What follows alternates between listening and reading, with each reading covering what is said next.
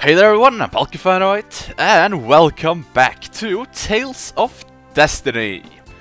Last time we went full circle and we got back to Phandaria, which is also where we technically started the game. But not only that, we found Garr once again, and of course he joined our party. Yay Garr! Even though he's still just level 8, yay Garr! And today we are gonna go over the deadly frozen river, which one of the NPCs in this town said that if you get lost, you will freeze to death. Sounds like a awesome place to be. Sounds like a blast indeed. So, yeah, it's really nothing more else to say, so let's just go.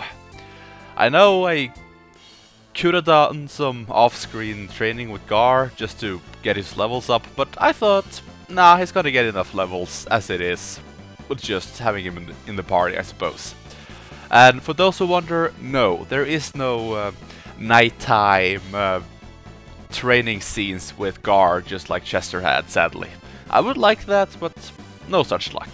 Anyway, this is where I want to go, this very obvious little black dot on a white mountain.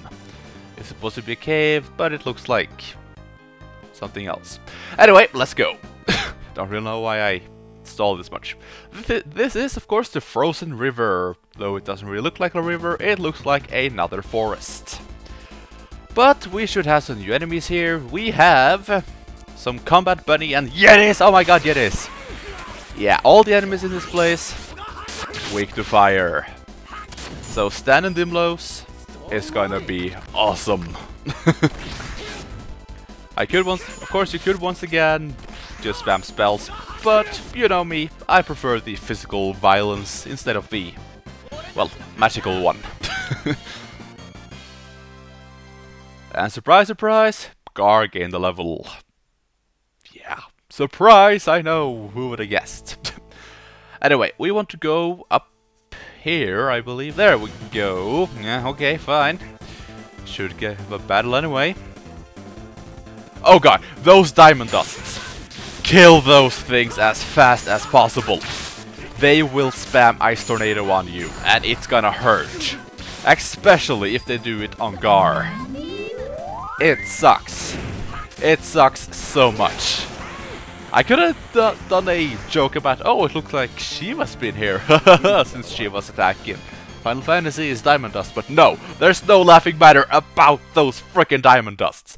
I can't even begin to think how many times those frickin' light bulb things killed me. I hate those Diamond Dusts. Anyway, walk up to this block of ice. A huge chunk of ice is in our way. Stahn, use this ring. What's that? It's called the Sorcerer's Ring, and it fires a beam of light by using lens energy. Then, yes, it will be easier to melt this ice with it. But be careful, if you run out of lens, you can't fire the beam. Okay, thanks, let's give it a try. And of course we get the Sorcerer's Ring. They didn't really tell us, but if you check in your items, there it is, the Sorcerer's Ring. Press the square button to shoot, and it uses lens power, so for every shot you take, you will use one lens. But really, one lens is nothing special. But yeah, but of course you need to equip it on a party member, so I recommend you give it to a party member that is not currently in your party. So, yeah, I gave Mary a ring too. I think I've given a ring to all my party members now. And okay, got the fur cape. I just had to be sure. Okay, so let's try this out. Right now I have 155 lens. Shoot the Sorcerer's Ring. Okay, we can go through now. And I am down to 154. So, yeah. So, it doesn't really look like you can do much here, but you can actually climb the mountain. Yeah, it's not really mountain climbing, it's just mountain walking, apparently. Anyway, so wouldn't it be?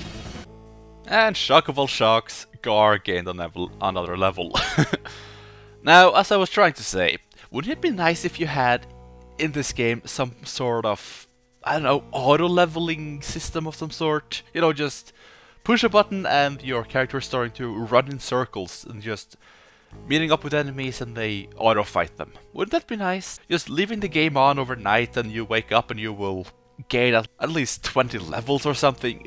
That would be freaking amazing, especially now that Garr is with us and he's just level 10.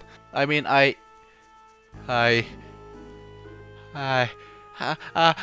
was just kidding. I wouldn't know if it's in the Tales game. I would never use it. Ever. I mean, ever! It would never work nicely at all. No, not at all. Oh, thank God. You didn't see that. You didn't see that at all. Just forget that I said anything, and let's just go over to this treasure chest. Of course, you slide on the ice and all. Oh my God, that was terrifying. Anyway, in this treasure chest, we have a question mark disc. Of course. No? I've been playing so much, well, other Tales games now, that's not the Japanese one, so I'm used to the X button being accept again, but yeah. But I will say though, when I play that game, I want to press the circle button for accept, but it doesn't really work too well. Anyway, let's find those rune bottles. Oh God, I only got one left. So I'm out of rune bottles, and I'm also out of holy bottles. This is not good. Anyway, use it on the question mark disc to get the SW100, which I want to give to Stahn. Let's see.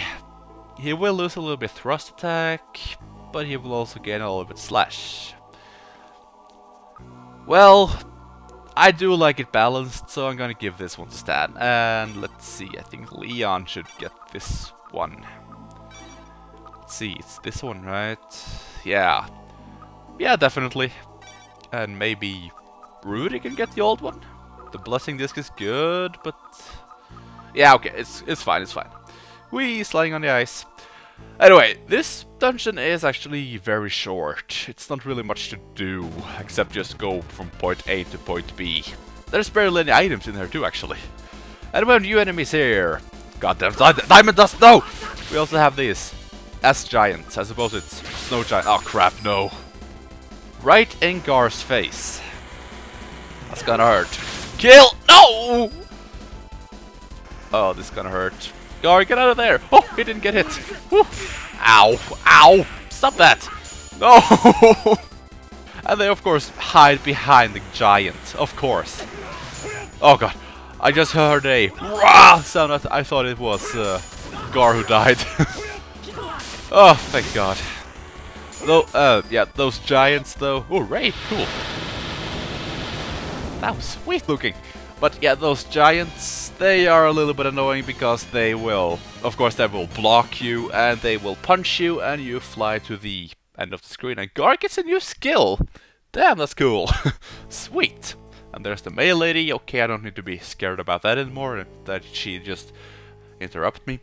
Anyway, Garr's new skill is Windblade. No, not the spell. A projectile attack created by air pressure from a sword thrust. Wait, a sword thrust? Interesting.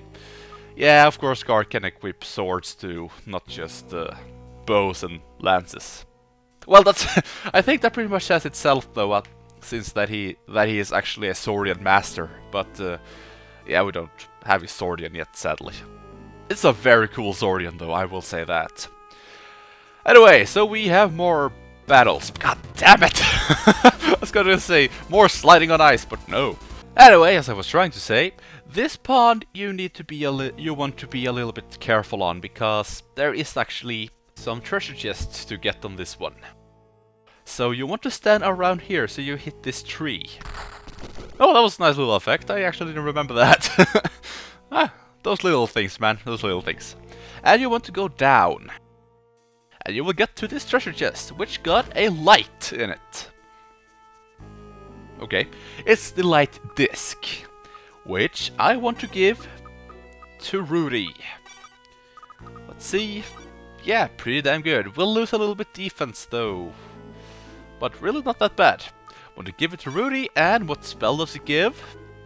It gives the Ray spell, the spell that Philia just used. and it's a very powerful spell. If you remember in Fantasia, yeah, it's very, very good. Anyway, you see there's another little treasure chest over there, so let's try getting it. But on the way there, you see there's another treasure chest right here. It's got a Mythril sword in it. Okay, not bad, but not good either. And now let's go and get that other treasure chest. I love that little effect. It's actually very sweet.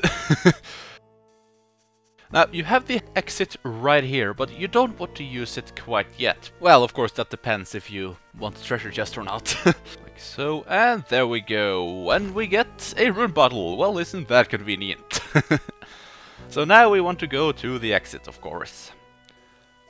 And with that, we are back at the world map. Yeah, as I said, a very short dungeon, but I think it's a pretty fun one. Usually, since I like ice dungeons and the ice physics puzzles are pretty fun at sometimes.